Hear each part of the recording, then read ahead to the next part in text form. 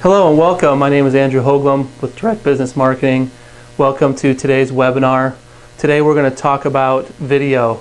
We believe that leads love video, that the more video you have, especially in a service industry, you'll convert more visitors to your website into leads. So today we're going to talk about specifically where to post your videos and some tips and tricks in posting those videos and how you can post them. So we talked about in the earlier episodes of this series, we talked about why video works. We also talked about the type of camera you should get and how to record your videos. You know, the fact that the video shouldn't be very long, a couple minutes long at most. So we talked about all those things. So go back to the archives and view those webinars. So today we're going to specifically talk about where you can post the videos. So the obvious one is the number one on the list is YouTube. That's the most obvious place to post your videos. YouTube.com, set up an account. YouTube is owned by Google, so your videos will get indexed pretty quickly, and they'll be searchable fairly quickly. So I would say if you only have time to post your videos in one place, focus on YouTube.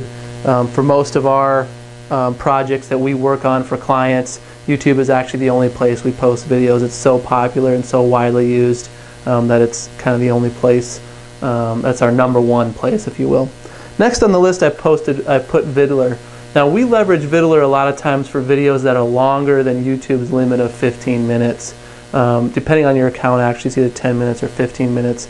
But we leverage Vidler because Vidler only has a file size limit and not a time limit.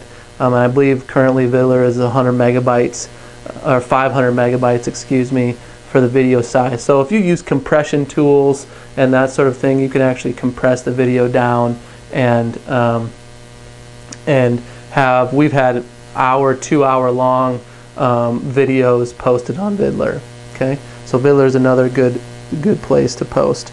Number 3 and number 4 on the list here are Yahoo Video and Dailymotion. These are two other common places to post video, and I would encourage you to check those out and see if you can create accounts there and post video there. But like I said, I would focus on YouTube as kind of your main source, and consider posting to other places. Now there are tools out there that allow you to post your video to many places at one time, and you can look into those tools. We don't leverage them very often. We focus mostly on YouTube, but that is something to consider, is to use some of those other tools that are out there. So next today I want to talk about some tips and tricks in posting your video. So there's 3 main things that you're going to use when you post your video. There's the title, the description, and the tags to your video.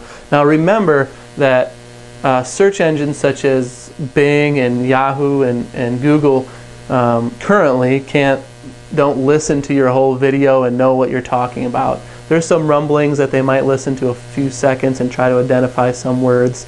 In all of our tests, we haven't seen that to be insanely true. Not like if you have a couple good words that it's going to pop number 1 to Google or anything like that. But Google leverages mostly the text around the video to identify what the video is about. And specifically on YouTube, it uses the title and the description and the tags to really know what your video is and what you're talking about. So here's a kind of a tip for creating a title when you're creating the title to your video. Most people come up with like a witty title, or even actually I back up. The worst case scenario is if you leave the title the default of when you upload your video. A lot of times it's just the name of your file, like video123.mov. Please change the title from that. Then the next thing people do is just kind of name their title something witty. Let's say I'm a realtor and I'm doing posting a video walkthrough of one of my homes. I might title the video walkthrough. Well, that doesn't do really anybody any good. So be descriptive with the titles to your videos. And then the next thing to consider is we put a vertical bar and then a key phrase after the title to the video. Still in the title. So let's say I'm doing using my scenario, I'm doing a walkthrough of a home, and let's say that home's address is 123 Main Street in Chandler, Arizona. So I might say, you know, video walkthrough 123 Main Street, Chandler, and then I might put a space, a vertical bar, and then I put Chandler homes for sale. Okay, so I'm putting a key phrase in my title when I'm posting my video. The next thing to do is with your description. In your description, you want to make sure you put a link to your actual website in the description. And don't just put your domain. So like for direct business marketing, don't just put directbusinessmarketing.com, because YouTube won't know that that's a link. You need to include the http:// part of the URL. And so if you just put that http:// your URL, like directbusinessmarketing.com, into the top line of your description, Google, or YouTube I should say, will actually link that, make that a hot link then. Now, one thing we like to do is not to link directly to our homepage.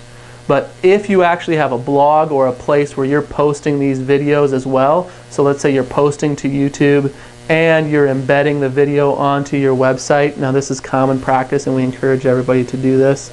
And this will take a little forward planning, is you actually create the page so you know the URL, and you put that page's URL into the description. So not your home page, but the page specifically to where you're posting your video. So that's something that we found that can help from time to time. And then write 1 to 2 paragraphs about your video. You know, use keywords where possible. I've seen some descriptions that are writing like a book. You know, that's kind of ridiculous. No one's going to read that. I know you can keyword stuff it, but you know, we haven't found that that's been very helpful. It's time consuming, but it hasn't been very helpful. You know, I would suggest, you know, writing 1 to 2 paragraphs, you know, maybe 50 words about your video to get some good keywords and good description around what your video is. Then the third thing is tags. Always include tags with your video. We tend to make the first tag the actual username of our account. So, you know, our YouTube, one of our YouTube's accounts is, you know, Business Marketing TV 1. That's one of our YouTube accounts. So we'll make the actual one of the tags that username, and that tends to make it so when related videos are shown, that a lot of times, it's not a foolproof option, but a lot of times all of our videos are shown as related videos. And then make sure you put some other descriptive tags, specific tags for that video, and then general tags for overall. So if we use my real estate example, if I'm doing a walkthrough, I might put, you know, home walkthrough as one of my tags, but I'd also want to put one of my tags as 123 Main Street and Chandler homes for sale, those types of things.